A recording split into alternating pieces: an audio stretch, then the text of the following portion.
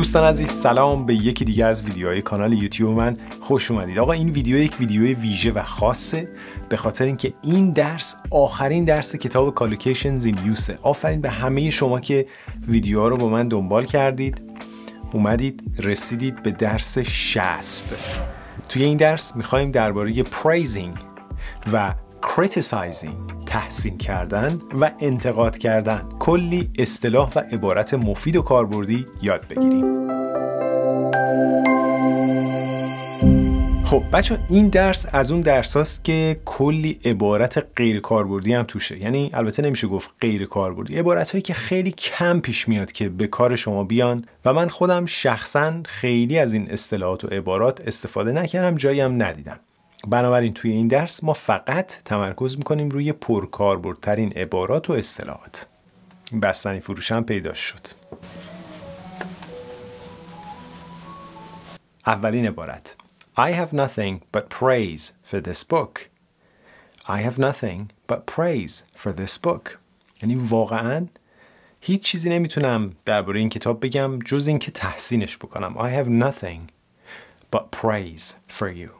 عبارت بعدی: This was a richly deserved success. این یک موفقیتی بود که واقعاً لیاقتشو داشتن.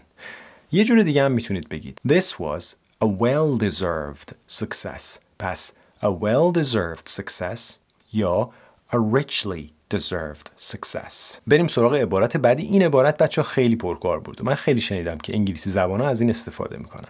وقتی میخوایم بگیم که یه نفر خیلی تعریف تو رو میکرد یا یه نفر خیلی پشت سرت حرفای خوب میزد، از این اصطلاح استفاده میکنیم. He's always singing your praises to me. He's always singing your praises to me. خیلی اصطلاح پرکاربردیه. They're always singing your praises to me. They're always singing your praises to me. یعنی همیشه دارن تعریف تو پیش من میکنن. اگه میخواید بگید که مثلا یه نفر چیزای خیلی خوبی درباره شما گفت یا حسابی پشت سر تعریفتون رو کرد، میتونید از این اصطلاح استفاده بکنید. My parents used to speak highly of that journalist. My parents used to speak highly of that journalist. یا My parents used to speak well of that journalist. My parents used to speak well of that journalist. یعنی خیلی حرفای خوب دربارش میزدن، تعریفشو میکردن. He warmly approves of you.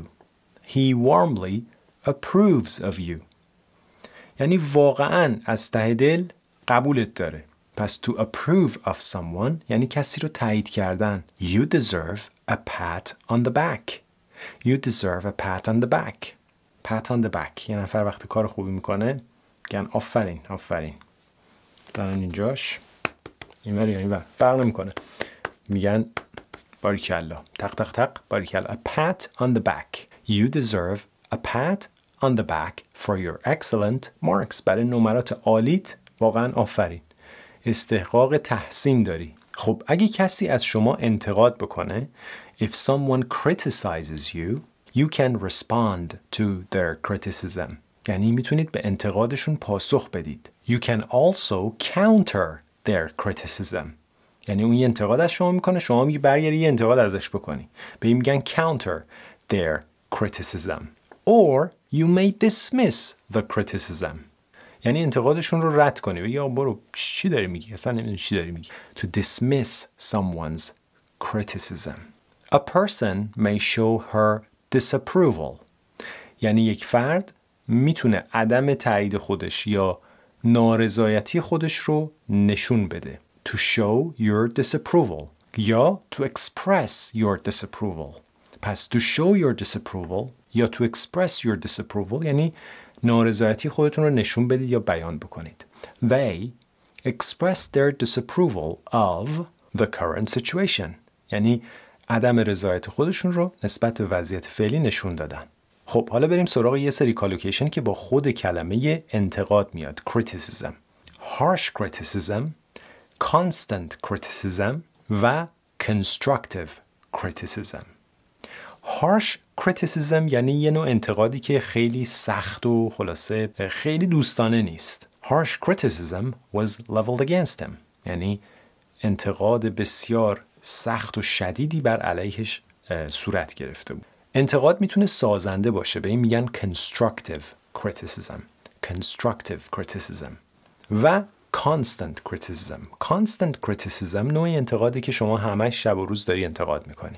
عبارت بعدی to be critical of something or somebody، یعنی منتقد کسی یا چیزی بودن. حالا این خود critical میتونه چند تا کالوکیشن داشته باشه، با چند تا کلمه بیاد. The writer is highly critical of the political system. Highly critical یا sharply critical of the political system، یعنی به شدت منتقد سیستم سیاسیه. Highly critical، sharply critical. حالا اگه یه نفر منتقد هست بهش میگن critic.